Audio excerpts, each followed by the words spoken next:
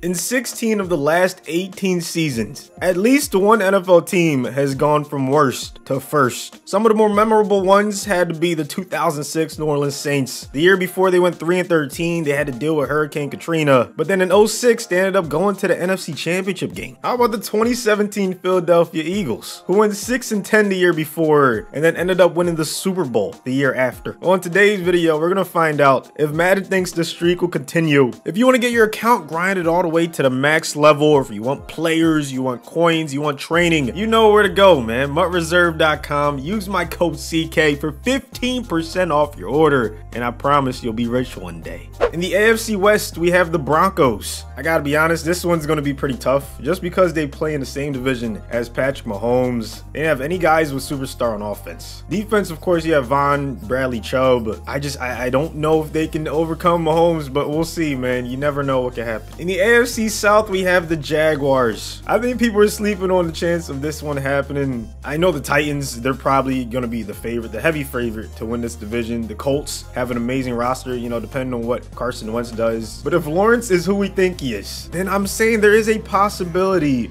they could, you know, be better than people think, like double-digit wins. On to the AFC North, where the Bengals were in the basement last year, and a lot of people are predicting them to be in the basement again. It all depends on Burrow's health and the offensive line, how well they can block for him. But even if all those things happen, I don't know if they can beat out the Browns. That roster is one of the best in the NFL. The Ravens have been just decimated by injuries. It's insane what's going on. You know, prayers to that locker room and their fans. And then the Steelers are kind of old. Let's be honest. You know, Ben is getting up there in age, so I wouldn't count out the Bengals. Not in Madden, not in this video. Quick commercial break. If you're not already following me over on the social medias, please go ahead and do that, especially Twitter. I've heard that notifications aren't going out for YouTube, so I'm gonna have to start tweeting out my videos. Every single main channel video will be on my feed. If you want, you can turn notifications on, or if you just want to support me, that'll be a great way to do it, man. Thank you. Back to the video. Now, in real life, I think the Jets are the one that really don't have much of a chance to go from worst to first. But in Madden, I think if Wilson has superstar, then you could make the case, but they only gave him star. And even though I've seen him in MVP conversations and simulations before, their roster is only a 75 overall, no superstars on defense. To beat out the Bills is going to be tough, but even the Patriots and the Dolphins, they all have good rosters, so it's going to be really tough for New York. Now in the NFC, I think the complete opposite. I think 3 out of our 4 NFC teams could go from worst to first. The one that's most likely has to be the Niners. Just a couple seasons ago, they were in the Super Bowl. Like, I know they didn't bring back every single starter from that Super Bowl team, but the quarterback is back, the tight end, O-line's really good. Now they do play in my opinion, the toughest division in the league, so that doesn't help their cause. Like if they're in the NFC East, oh yeah, this is easy worst to first. And the reason why they were worse last year was because of injuries. So yeah, I could easily see them continuing the streak. Now recently, I've seen the Falcons get a lot of love in terms of where they're picking them to finish, you know, during the season. I do think they're going to surprise some people. You got to remember, Matty Ice has thrown for over 4,000 yards for like the last decade. Calvin Ridley's a budding superstar wide receiver, and the team they really have to worry about is the Buccaneers, who got off to a nice start against the Cowboys, but they were making some mistakes. The running back room in Tampa Bay, you know, they're fumbling the ball a lot, dropping some passes. So I'm not gonna say the division's wide open, because in real life I think the Bucs are still gonna take it, but in Madden, stranger things have happened. I have the Falcons in the upper half of teams in this video that could go from worst to first. Now for the Lions, it's gonna be pretty tough, because not only were they worse last year, but I feel like their roster got worse. And they still have to deal with Aaron Rodgers and the Packers. But Goff has been to the Super Bowl, man. Whatever you think about him, that's always going to be a fact. Swift, very nice young running back. I'm worried about the wide receivers. Very worried. I mean, Amon-Ra could end up being the starter, the #1, which is not a bad thing because I have him in multiple fantasy leagues. But if you're going to depend on a rookie, just like my Eagles, it might not work out so well. But who knows? No superstars on defense, as opposed to the Packers, whose roster is just stacked from top to bottom. I don't see it happening in real life or in the video, but I hope Panay and company can prove me wrong. Now, some people may say this is biased, but I do think the Eagles could go from worst to first because the NFC East has had like almost half of the teams from the 16 in the last 18 that went from worst to first. The division's just always chaotic. Like the Cowboys put up a good fight against the Bucks, but you know, Zeke didn't look the best. So I don't know if the run game is going to be as good as it has been. They're going to rely on Dak too much. The football team, I think, has the best top to bottom roster. And Fitzmagic always cooks the Eagles, so I'm not worried about him, but he has to play other teams as well. The Giants, I mean, is a huge question mark at quarterback, but if Daniel Jones is way better than we expect, then you know they could end up taking it. I think the Eagles roster is not bad. Look at the D-line. Okay, you have big play Slay. We solved a lot of our secondary issues on offense. Obviously, the big question is Jalen Hurts. I have the Eagles in the top 3 of these teams that can go from worst to first, but there's all 8. Let me know your predictions in the comment section. We're going to see some of these teams in action. 2 former last place teams play each other in week 1, Eagles and Falcons. You got a close one in the 4th quarter. Jalen Hurts goes down. Wow, I was just hyping up the right side of the Eagles O-line,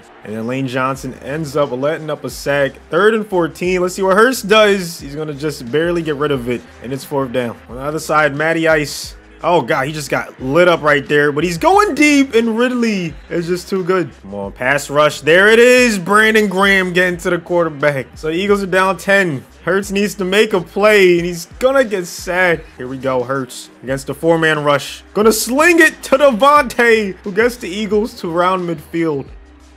And it all ends there. Hurts ends up throwing an interception, and at least 1 former last place team is off to a good start. 2 more former last place teams face off against each other in week 1, Lions and Niners. 13 rushes for 20 yards. Swift is arguably their best offensive weapon, so if the Niners can shut down a guy like him, you can see why the score is what it is. Goff gonna keep the chains moving. Yeah, the Niners might be on a revenge tour. A lot of people were clowning them last year. I was not one of them, so please don't destroy my Eagles, man. Goff, I kind of feel bad for him because people are just gonna say he's not a good quarterback, but look at who he has to throw to. That's the argument I make with a lot of quarterbacks, like Sam Darnold. People say he was trash. Look at who he had to throw to in New York. I mean, you just gotta put things into context. So yeah, this one's pretty much all but over. Niners off to a great start. They're the #1 team in this experiment that I think can keep the streak going. We got a great one between 2 more former last place teams, the Broncos and the Jaguars. Man, let's see what Teddy B and company can do. First play in the 4th quarter, Gordon getting them a solid game. So now we get to see Lawrence try to take the lead back.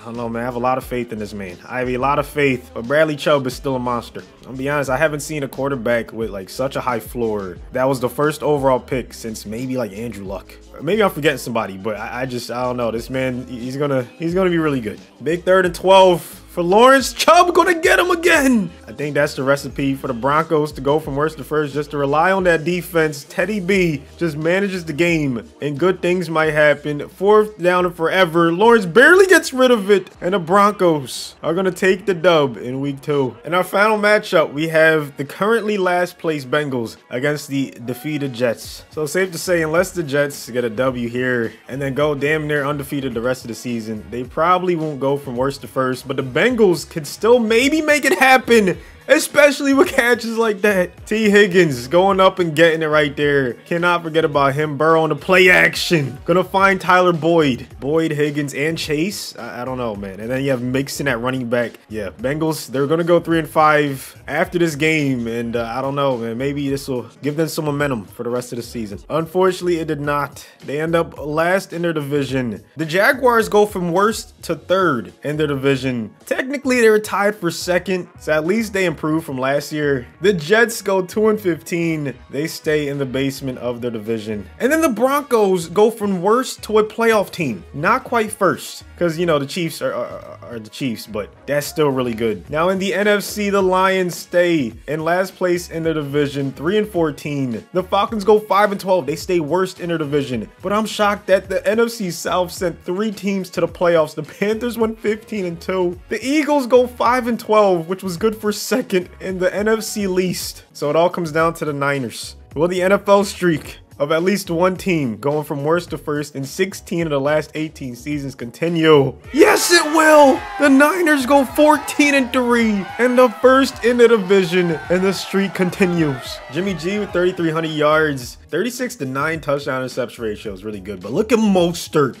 19 touchdowns on the ground, 1,500 rushing yards. A lot of people are disrespecting him, saying Sermon is going to be the starter eventually. And he's a nice young player, but put respect on Mostert's name, please. Oh my goodness. Mohamed Sanu, 16 touchdowns. Debo had 10. But if they're going to go from worst to first, you know it's the defense that's going to have to really go crazy. 3 guys with 15 plus tackles for a loss. Bosa had 14.5 sacks. Kinlaw Armstead had 7 plus. 6 interceptions for Jaquiski Tart. 4 for Greenlaw. They were just forcing turnovers left and right. MVP went to McCaffrey. And there it is. Hopefully you guys did enjoy this video. The streak continues. Let me know what kind of videos you guys want to see next. Thank you so much for watching as usual. Destroy the like button if you did enjoy it. And I'll see you guys on the next one.